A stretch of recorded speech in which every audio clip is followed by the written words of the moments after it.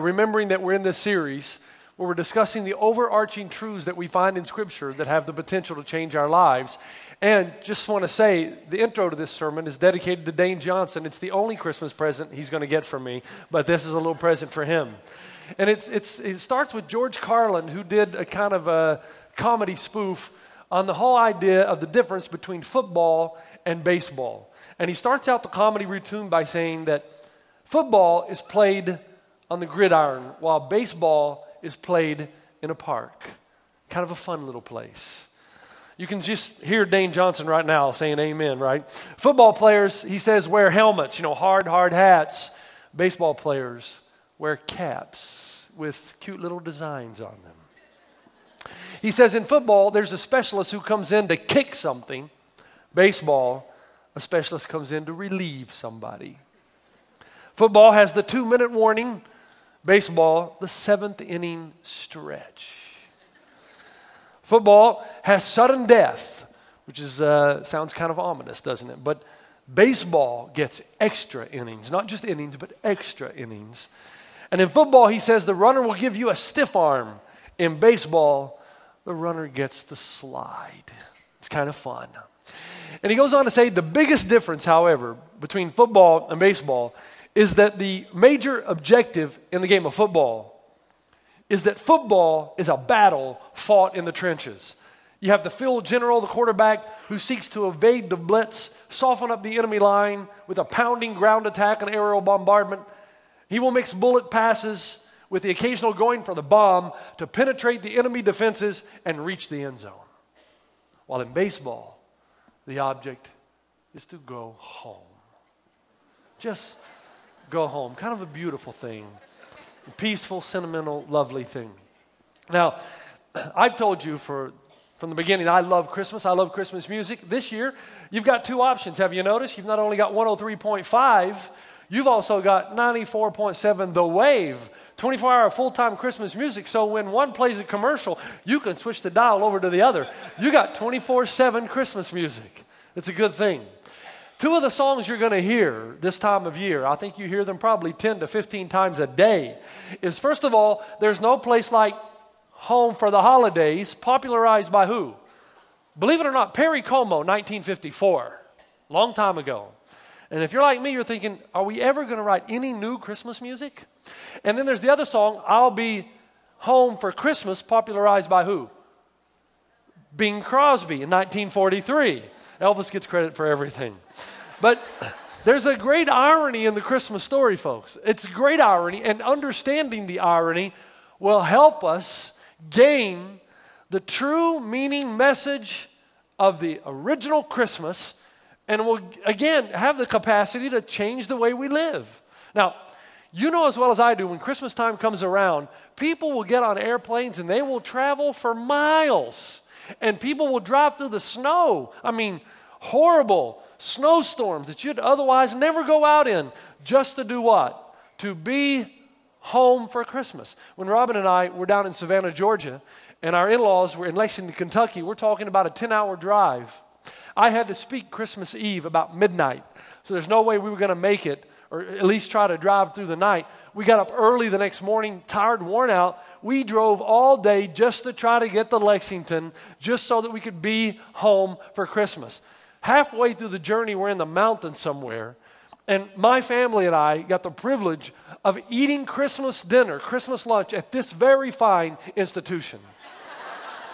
And I remember ordering a double Whopper with cheese and sitting outside wondering two things. Number one, I can't believe Burger King's open. And number two, how is it that I'm eating a double cheeseburger, a Christmas Day lunch? It was so sad. A little tear came down my face, feeling sorry for myself, because we all want to be home for Christmas. Now, here's the irony.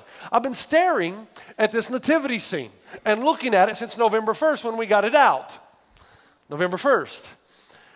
You got Joseph and Mary and the baby Jesus, and you got the wise men or the kings, and you got the shepherds. And here's what I've noticed. Look, nobody's home. Nobody. Mary and Joseph aren't home. They're not in Nazareth. They've traveled to Bethlehem for the census. The wise men, they're not home. They've traveled a long, long distance to get here. And the shepherds, they're supposed to be out in the fields tending the sheep. By the way, who's tending the sheep? Did the angel say, guys, don't worry about it. I got the sheep covered. Follow the star. Ravi Zacharias says this about the first Christmas. He says, Jesus was born a homeless person in a temporary shelter. He identifies with the homeless all throughout his ministry. And when he dies, he is buried in a borrowed grave. With what group of people did Jesus identify most with? Homeless people. Now, this leads me to some other questions. Stay with me. Why did God choose a homeless life for his son? Why not just set up shop in the downtown Jerusalem Hilton with all the conference rooms and do your discipleship there? Or maybe your home base could at least be at the Bethlehem Inn. Instead, the Bible says the Son of Man did not have a place to lay his head. And those questions are related to some others. I've often thought about every Christmas, why do we not have some article of clothing from Jesus? You know, in a British museum where we could all travel, this is the cloak Jesus wore. Or some piece of pottery that he made. Or maybe something that he carved out in the carpentry shop with his father. We have all kinds of other artifacts from that time period and even before. Why do we not have at least one thing? Why isn't there something that Jesus made in the carpentry shop that could be on display all around the world? Some skeptics say that that's why they don't believe in the historical Jesus. We just have nothing left over. Now, I believe the answer is related to this idea of home. Now, can you tell I'm feeling a bit better? Which means that we're going to go back to the old Jeff. We're going to place things in the funnel, and it's going to be confusing at first, but in the end, it'll all come out. And the truth will hit us right in the face and hopefully change us to some degree. Here's the point. I believe if you read through the Old Testament, if we do a jet tour, you discover that home was designed by God to be a glimpse of what life with God would be like. So what you experience in the home was supposed to be like a portal that you could see beyond your home and that life into what one day life would be in the presence of God. Let me give you a few examples. I got to run through these quickly. One, home was supposed to be a place of unconditional love. It's supposed to be the place where you were loved for who you were. Now, some of you during this part of the message are going to struggle. You're going to say, well, la-dee-da, I'm glad, but my home wasn't like that, and your home was a living hell, and you're still trying to get over it still today. You're still reaping some of that harvest, an unhealthy harvest of the type of situation in which you grew up. I'm asking you to be patient. There's good news to come. But home was supposed to be a place of unconditional love. I've been reading about an NFL quarterback, and I remember this happening about 2 or 3 years ago. A quarterback in the NFL that was susceptible to concussion after concussion. And before the new season began, a reporter asked the quarterback, how do you decide whether you're going to play or not? I mean, you have concussions, it's dangerous, it must be getting more and more serious. And the quarterback responded by saying, before the season starts, I ask myself 3 questions. Number 1, am I healthy? Number 2, is it still fun? And he said, if the answer is yes, I play. Now, what's the problem there? That's 2 questions. Did you see that? I think this guy has had 1 too many concussions. Now, listen, home is where you're accepted even when you look a little foolish or when you're not real smart or even if you have a face that only a mother could love. That's home, unconditional love. Home's also supposed to be a place of grace and mercy. It's where when you blow it and you mess up, you're supposed to be able to come home and still be loved. Now, I tell this story often. My father, when I was 16 years old, he had laid down the law, and there were some unpardonable sins. In other words, if you violated this, you're probably going to get kicked out of the house, like hit your mother, something like that. But one of those violations, well, I violated. And I couldn't sleep all night, 16 years old. Remember this like it was yesterday. I got up the next morning. My father knew something was wrong. He sat on the couch beside me, and he said, son, what have you done?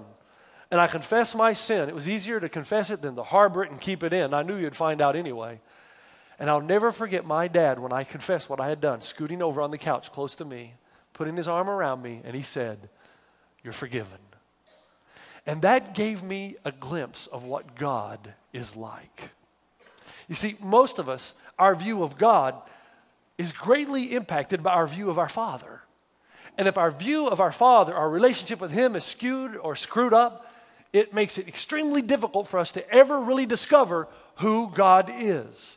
That's why the greatest Christmas gift you fathers could ever give your children is to show them that you submit to a higher authority, and that although you're the father of the house, there is the Father of the universe that will love them and give them the security and safety and belongingness that they need. Home is supposed to be a place of unconditional love, a place of mercy and grace. It's also a place of sacrifice.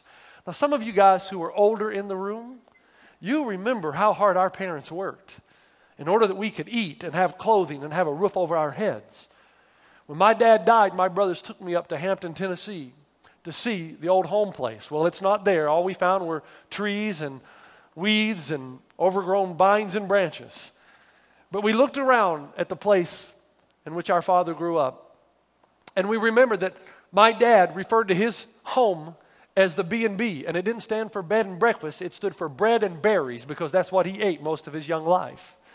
My dad worked 2 jobs most of his life to make ends meet. My mother went up to the wealthy part of our hometown and asked the wealthy people if she could clean their houses to make money to supplement my father's income. And both my mom and dad did it, not with some kind of bitterness, but they looked at it as an opportunity. They were happy to sacrifice, to do whatever it took so that their 4 sons could have a healthy and a life of vitality, to have a roof over their heads and food to eat and shoes on their feet. Home was a great place and is a great place where great amounts of sacrifice occur so the rest of us can live. It's also a place of belonging. Long before this whole thing called MySpace, where you can go on and reveal to the world things about your life, which I have no earthly idea why you would ever want to do that, but evidently it's pretty popular. And my Facebook, or just called Facebook, where you can go on and post pictures of yourself and your friends and tell them what you're doing, which again, I'm not sure why you would want people to know that, but it's pretty popular. And people have Facebook parties, right? Long before that was a place called My Place, home. It was the original My Place, a place that you could go no matter what happened in your life, and you knew you'd be welcome. That's why I love what Robert Frost writes when he says, home is a place you don't have to deserve. That's home. Now, just a couple more quickly. It's also a place of security. It's supposed to be the place where you can go when the world's out to get you and you feel safe. Now, I know none of you in the room were mean boys and girls when you were little, that you were perfectly righteous and holy. But the Vines family, the 4 Vines boys, I'm just going to tell you, they were evil. They were not good kids. And we usually spent most of our time with the other family in the neighborhood that were also labeled as evil. So there's the Vines family and the Duggar family. And it's kind of like Honor Among Thieves. We just hung out and talked about what new disasters we could bring upon the earth. And so in the summertime, we would play wiffle ball together. Remember the old game wiffle ball in the hot summer days? And my friend JoJo was my age. He had an older brother, 4 or 5 years older than me, bigger, stronger, and it's intimidating at that age. And his older brother would constantly verbally abuse me and just pick on me, just endless. And finally, one day, I got courage for about 5 seconds. Unfortunately, the courage was not accompanied by wisdom. And when JoJo's older brother had his head turned, I took the wiffle ball bat and I just whacked him as hard as I could on the head. And then the wisdom kicked in. And I thought to myself, I think I can run faster scared than he can angry. And so I knew that if I could just make it in the front screen door of our home, I'd be safe because my brother Tim, the Tennessee State wrestling champion, would be there waiting. And I was running for my life, literally. It was only about a block and a half. And I made it to the front door. By that time, JoJo Duggar's older brother had grabbed me by the shirt tail, but I ripped it apart, went inside, and there was my big brother. And my big brother had been waiting for this day, and he just pummeled JoJo Duggar's older brother. Just opened up a can, as they say. Just total disaster, okay? Now, I'm like that guy in the movie. I'm behind my brother, kind of shadow boxing. I'm not really landing any punches, but I'm going like this and like this. I'm watching my brother, and whatever my brother does, I do, and I feel like I'm part of the action. So I felt like the victory was won with my brother and me. I felt like I had a part to play. And I'm sure somewhere there was my mother looking over to her two sons and saying, yep, these two sons are going to be pastors someday. The point is, when you're struggling at school, when your world is falling apart, when you felt rejected, when you asked that girl out and she rejected you, and not only did she reject you, she said something like, in your dreams are never in a billion years. You came home and you could come home and know that you were safe. And I know for me, I would come home. Now, you older people will understand this. Younger people won't have a clue, I'm sorry. And you'll probably lose a lot of respect for your senior pastor, but who cares? I would come home feeling really bad, go to my room, remember your room, and I'd put this thing on called a record. It was really, really round, and it would go down on the record player, and there's a needle that would come out, and I would play my favorite John Denver song to make me feel better. Wait for it. Wait for it. Here it is. Good to be back home again. Remember that? Wasn't that great? Remember those days? No, you don't. Okay, but I do. I do. A place of safety and security and home. One other thing, it was supposed to be a place of rest. I remember when my father would come home after a long day of work, sitting in his lazy boy chair, he'd lean that thing back, and this was a ritual. Mom would bring him a cup of coffee. Of course, those days are over. And he'd take that cup of coffee, take a drink, and say the same thing. He'd say, nothing like a good cup of coffee. And my mom would wait for it, and so would we. And then he would say, anybody know where I can get one? And then my mom would laugh, and we'd go on with the evening. I don't know if you remember, but back in the book of Genesis, in the story of Noah, after 40 days and 40 nights of rain, they're on the ark, and scholars have figured out that somewhere between 355 and 370 days, Noah was actually on the ark with his family. I thought about that. Think about 370 days in a confined space with your mother-in-law. That'd be horrible. But anyway, here's what happens. Noah is tired of waiting. He sends out a dove, and here's what Genesis 8:9 says. But the dove could not find a place to rest the sole of her foot, and she returned to him to the ark, for the waters were still on the face of the whole earth. Now, this Hebrew expression, a place to rest the sole of your foot, is an expression synonymous with the idea of home as a place of rest. Okay? Now, Nancy Ortberg writes this about that. She says, this verse had to be written by a man because only a man would think of home as a place of rest.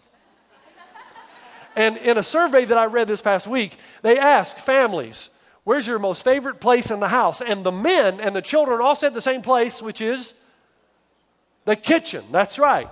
But then they asked the wife, and it wasn't the kitchen, it was... Everybody's gotten it but you. What is it? What is it? The bathroom, right. Because that's the only place you can go in and lock the door and be left alone. Right. Come on. You're just shy. Now, let me take a time out just a moment. So God designs home in the order in which it's supposed to function as a portal to something greater, as a foreshadowing of what life would be like with God. The problem is, I was speaking in Wellsford, New Zealand, when we lived in New Zealand, about an hour north of the city of Auckland. And I was speaking on the topic of God as our Father. And a young 22, 23-year-old lady came up to me after everyone had departed. And she said, Pastor Jeff, let me get this straight. You're telling me that God is our Father? I said, yes, He is. And she said, then I hate God. And she told me what her earthly father was like. Because for the truth of it, a lot of us see the glorified God as a glorified version of our earthly father. So that didn't resonate with her. And she told me a tearful story of drug abuse, of hate, of arguments, of violence. And I just want to say before we close this thing out, it's not okay when home is not a foreshadowing of life with God. It is not okay. And for some of you this weekend, you don't really want to talk about it. But in homes where you have parents fighting, where there's drug addiction, where there is a cycle of violence, where there's marital unfaithfulness, the best Christmas present you could give your kids, man, is to acknowledge where you are and get into Celebrate Recovery, where nobody's going to judge you. They're just going to love you. They're not going to ridicule you. They're going to forgive you. They're going to give you assistance to create the home that God originally intended to serve as a portal to what life would be like with God someday. So home is designed by God so that we would know someday there's going to be ultimate unconditional love, ultimate belonging, ultimate significance, ultimate security, ultimate safety. But here's the problem. Again, as we age, we lose it. Now, I told you from day one that this illness, whatever it is that I'm going through, that I was going to be straight honest. I was not going to hide anything. And I want to open that door again just for a few minutes here. It's going to make some of you uncomfortable, and I'm sorry. No, I'm not sorry. I'm not really sorry. Because it's worth it for those who are experiencing something similar. Folks, I don't think there's anything wrong with me. All the tests have come back. I'm as healthy can be. I'm starting to find out that I'm suffering from things like anxiety attacks or panic attacks. And I'm meeting with Ron Hall, and I had a great meeting with him this past week, and Ron believes that a lot of what's going on in my life right now is due to the death of my father. Okay, I want to be honest. I miss my dad. And I miss my mom. And I had no idea that when my dad died that I would feel orphaned. That I would feel like I've lost my identity. That those memories of Christmas and with my brothers and home and summer wiffle ball games, they seem to be fading and I don't seem to be able to pull them back in. It's been so devastating to me that I've started to question who I even am. Who am I? I've started to even question, should I be in ministry? Maybe I missed my calling. And I just want to be honest. I've lost my sense of home and I'm having a hard time getting back there. I'd give anything.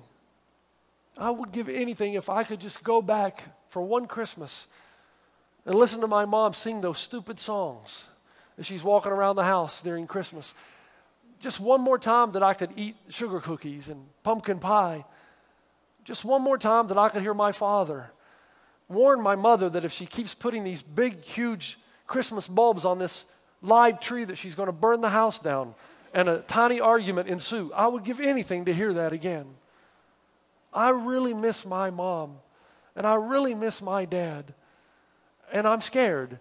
And there's a place inside me that knows I'll never have it again. And I can't even explain it. I'm almost embarrassed about it. But I can't deny that it's there. I'd give anything to go back with my dad and box with my dad again. Oh, okay, it wasn't really boxing. It was more me blocking his punches with my face. But I wish I could go back to that. I wish I could go out in the garden and just pick the tomatoes with him and watch his face light up to talk about how big they are this year. I wish I could sit on the side of his bed and eat a Pal's double cheeseburger, 100% cholesterol, while watching another episode of Bonanza. You know what my dad would have said about cholesterol? That they didn't even have it when he was a kid, and if they did, they would have fried it. And so I'd give anything to go back. I would even give anything to go back behind the woodshed one more time with Dad. Dane Johnson told me, when you go back to see your dad, make sure that you tell him all the things that you want him to hear. You may not see him again. And sure enough, the last time I saw my dad, I was able to sit down on the bed and I said to my dad, Dad, I want you to know you did a great job with your boys. And I love you. And my dad died before I could see him again. And I thought that would give me great healing. And it did to a degree. But I'm just being honest, I feel lost right now. I feel like there's a way home and I've not found it yet.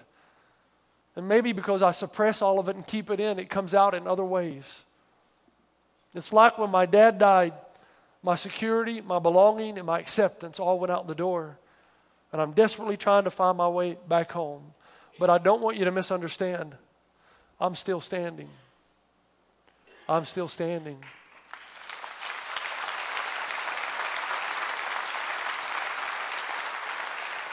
And this Christmas sermon right now, as I've studied this week, is helping me heal Can you tell a difference in my voice already? Can you tell it's been a different week? And I think a lot of it has been because of this journey, because I think I'm starting to get it. And I'm ashamed to say that I didn't get it before. But the reason we don't have any artifacts from Jesus, the reason we don't have any of his clothing, the reason we have nothing left of Jesus' carpenter shop is because Mary and Joseph might have traveled 5 kilometers away from home on that first Christmas. The wise men or the kings may have traveled a long distance, far, far away to be at the manger scene and the nativity. The shepherds might have left their fields, but listen, Jesus wins the award on the first Christmas for who traveled the farthest to get here. God wanted to make sure we never fell for the lie that Jesus' home was here, that his mission was a carpenter shop, that Jesus is from another place. And what God wanted us to know in the first nativity, the only nativity, is that Jesus left his home so that you and I would never have to be homeless again. In the West, when men get together, we ask each other one question: what do you do? And based on your answer, we put you in a pecking order, right? And how much money you make and what kind of car you drive. In the East, it's totally different. It's not what do you do, it's where do you stay? Where is your home? What is the name of your family? They asked Jesus that question when he called the first disciples, and Jesus' answer was a simple one. He said, "Come and see," and he never took them. Because his home is not here. Jesus, listen, left his home so that you and I would never have to be homeless again. And all my life, I'm starting to recognize through this illness, all of my life has been a setup. Because even when the things in my life have been good, still there's been something missing. C.S. Lewis says, if I find in myself a desire which no experience in this world can satisfy, the most probable explanation is that I was made for another world. I'm starting to recognize there is a beyond in me. There is a beyond in you. And my father gave me security, but I still had times of fear and panic and anxiety. And my mother gave me love and forgiveness, but there were times it was difficult for her to do so. And there's times now that my wife gives me unconditional love, but still there's something missing. There's another love. There's a beyond in me that's searching for something. I'm looking for that place where I ultimately belong, where I will never feel insecurity again, where I will never feel anything but loved again, where there will be a place of eternal rest, and all my fears and all my anxieties will dissipate. I want to return to my original home. I want to go back to the place I am really from. God is showing me in all this that my dad was a gift from God, that my mother was a gift from God, that my home life, all a gift from God, that my brothers, a gift, but they were all merely pointers to something greater, a portal, a small glimpse to something for which my heart truly longs. The psalmist said, deep calls out to deep. And I try to explain that, and I always find myself lacking in the words until I've gone through this. And I think I can take a good shot at it now. I take you back to Victoria Falls, one of my favorite places in the world. And I stand there and I watch the water come down the Zambezi and fall in the Zambezi River below. And I want to tell you, as I see that, there is a depth in that water. There is a sound, a thundering sound. And it resonates with something in me that is deep. It's almost like deep calling out to deep. It's the same feeling I have when I walk on my favorite beach in Muriwai, New Zealand. It's the same feeling I have when I see a tree that is just blooming and is bigger than life, or when I take a walk in the mountains, or when I see the snow on the mountains as I drive down the 210. It's like a deep calling out to something that I'm longing for that goes even beyond that. As beautiful and wonderful as it is, it's a longing. And I'm starting to realize what that is, finally. My ultimate home is not here. My ultimate home is with God, and Jesus came to take me there. And only when you start to recognize that these are just foreshadowings of the ultimate place in which you belong, you will always live a life of panic and anxiety and frustration and depression. Dietrich Bonhoeffer, in his sermon, December 2nd, Christmas, 1928, said this, that the celebration of the Advent is possible only to those who are troubled in soul, who know themselves to be poor and imperfect, who look forward to something greater to come. He says, when once again Christmas comes and we hear the familiar carols and sing the Christmas hymns, something happens to us. The hardest heart is softened. We recall our own childhood. We feel again how we then felt, especially if we were separated from a mother. A kind of homesickness comes over us for past times, distant places, and yes, a blessed longing for a world without violence or hardness of heart. But there is something more, a longing for the safe lodging of the everlasting Father.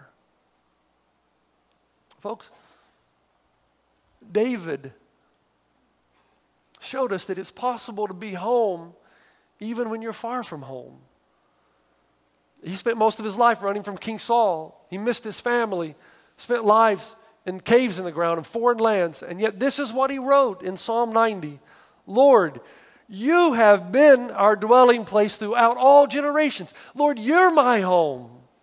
And in Psalm 91:1, he who dwells in the shelter of the Most High will rest in the shadow of the Almighty. If you are at home with God, there is rest, there is peace, there is belonging, there is security, there is safety, everything you're looking for. And Bill Hybels says, there are plenty of soldiers in mesh tents tonight who have a sense of home, even though they are living on a sand dune halfway around the world because they know they belong to God. Now stay with me. I got a few minutes left. Do not look at the clock. I need your attention. That's how I want to end this, and I want you to get this Christmas. Most of us spend most of our lives running away from home. We do. Because we don't want God to interfere. We want the safety, security, and belongingness, but we don't want Him to tell us what to do. And when you do that, you get farther and farther away from home. And your heart is looking for that place. You can't figure out why your autonomy is ruining your life. Did you ever run away from home when you were a child? I did. I had to borrow my dad's suitcase to do it. And I put my clothes and my baseball mitt and baseball in the suitcase, and I went out on the curb. I called my grandfather, and I said, Granddad, I'm running away from home. You need to come and get me. I stood out on the curb for what seemed like an eternity, probably 3 minutes. My mother came running out. She said, Jeffrey, and remember, she's the only one that can call me that.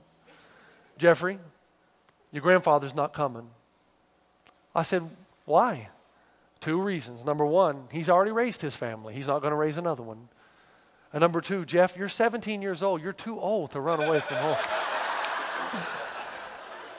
There might be a little falsehood in that story, just a little. But the point is still the same. We spend much of our time running away from God, wanting our autonomy, and we're so depressed and we're so anxious and we're so afraid because we know we're not at home with the Father. Jesus came and lived a homeless life. He left His home so that you and I would never have to be homeless again. And here's how I want to end. Please stay with me. Please. Jesus was so passionate about letting you know that you don't belong here, that there's goodness and grace even while you're here, but He never wanted your sense of identity to be here. That through parables and stories over and over and over again, He used the language that the first century would understand. And this is one of my favorite stories. If you remember, in the first century, people lived in what were called insulas. And these were just places, property, where you would have houses because you had the extended family living here. Grandma, grandpa, they took care of each other, and the son and the daughter, and the husband and the wife, and they lived in their little insulas. And then part of that was a courtyard where you had the feeding troughs and the sheep and the cattle or whatever your family owned. And you'd raise them and live and exist together. Now, the interesting thing is you had multi-families here, and there would come time for the young girl or the young man to seek a wife. And so the young man, let's say, in the family would tell his father that it was time for him to become betrothed or engaged, and he had his eye on a certain young lady. Now, here's the cool thing about that. Today, well, let me put it to you like this. After I've seen some of the girls that my son has brought home and some of the guys my daughter's brought home, I think arranged marriage is a pretty good idea. And by the time you were 14 as a girl, you would be engaged, not married, but engaged, and for guys, it was around the age of 20. So then, after you've chosen, after the father has arranged the marriage, then he would go and bargain a price. And the phrase was coined in the first century, she who was bought with a price. You Bible readers, does that sound familiar? She who was bought with a price. And then they wouldn't send out invitations. No, you wouldn't say on July the 4th, 2012, Mary will be wed to Joseph. It doesn't go like that at all. The man in the relationship would go to the young woman to whom he's betrothed, and he would say this, I'm going back to my father's house, and we are going to build an insula, a place for you and I to live, so that when we have completed it, I will come and get you, so that where I am, you will also be. Does that sound familiar?